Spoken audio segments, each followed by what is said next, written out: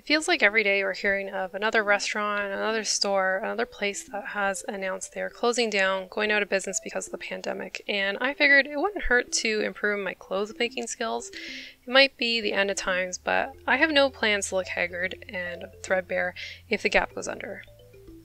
So autumn, the weather is getting cooler, the air is nice and crisp, but it's still sunny and can get hot when going for a walk. So I wanted to make some sort of t-shirt hoodie combo because that's the kind of thing you can make when you sew your own clothes. Have you ever been Boxing Day shopping where the clothes are just piled up in bins and mounds on the tables? Is anyone else's local fabric store like this? So digging in piles, I found a soft, somewhat stretchy knit at my local store, and I figured this would work.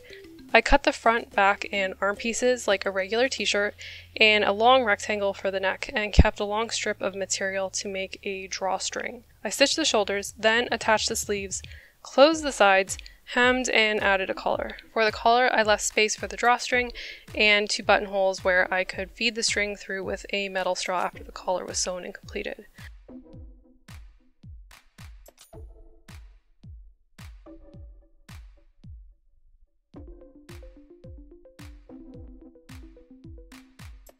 I also wanted to add a small, subtle Halloween design, something small and not too in your face, so I decided to hand embroider a little skeleton and position him right where one of the drawstrings hangs, and then add 2 buttonholes next to his hand to feed the drawstring through, so it looks like he's pulling the string.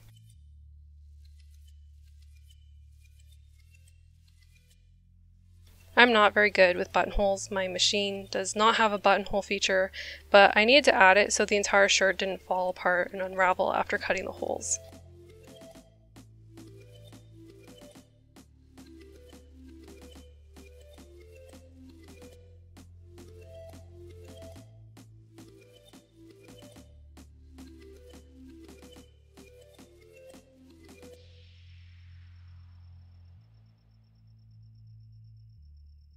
I think it worked out. The skeleton looks pretty cute and the neck of the shirt falls nicely so the top feels comfy and casual. So if the economy does not recover and we have to resort to some sort of bartering system, at least I can make custom hoodie skeleton shirts if anyone's looking for that.